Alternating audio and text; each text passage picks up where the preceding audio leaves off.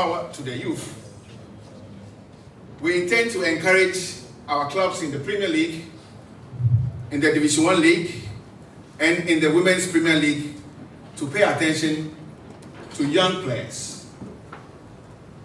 It is therefore critical for all of us who invest in football to understand the need to invest more in the youth when it comes to football. We will therefore be looking at instituting policies that support clubs to develop talent in a very, very competitive way.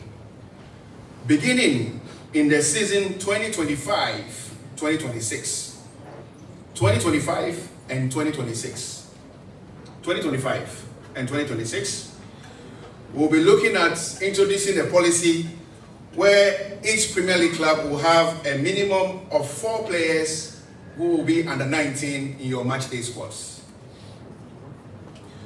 For the Division 1 League, we'll be looking at a policy of each matchday squad having a minimum of 6 U-19 players in your matchday squad, with 3 starting.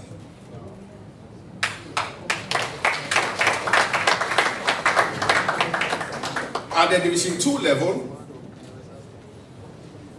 we are looking at each Division 2 matchday squad having a minimum of 8 U-19 players in your matchday squad, with at least 4 starting from, of course, 4 starting each game. Women's Premier League. I think this is a topic we've already discussed among ourselves. From 2025-2026 football season, we're going to introduce age capping at the women's level. So for Women's Premier League, all players must be age 20 and above. For the Women Division 1, must be 18 or 19 years to play in the Women's Division 1. What that means is that automatically we will succeed in creating juvenile leagues for our girls, U15, U16, U17. These policies will start season commencing 2025-2026 football season. I stand here as the chairman of the National Juvenile Committee, and I'm here preaching power to the youth. I'm interested in coast football, boys and girls. So I appeal to my ESCO to support me in investing a lot more money in coast football.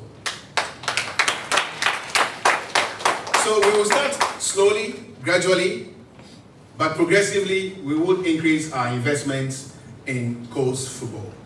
So for the upcoming season, each regional coast champion will receive a prize money of 10,000 Ghana cedis, 1 set of jersey, and 10 footballs. For the U17 level, at the U15 level, we'll repeat the same prize money. 10,000 Ghana cedis, 1 set of jersey, and 10 footballs. And we will repeat same for U13 championship. The champion in each region will receive 10,000 Ghana cedis, a set of jerseys, and 10 footballs. We will repeat same in all the regions who are currently running U15 Girls Championship.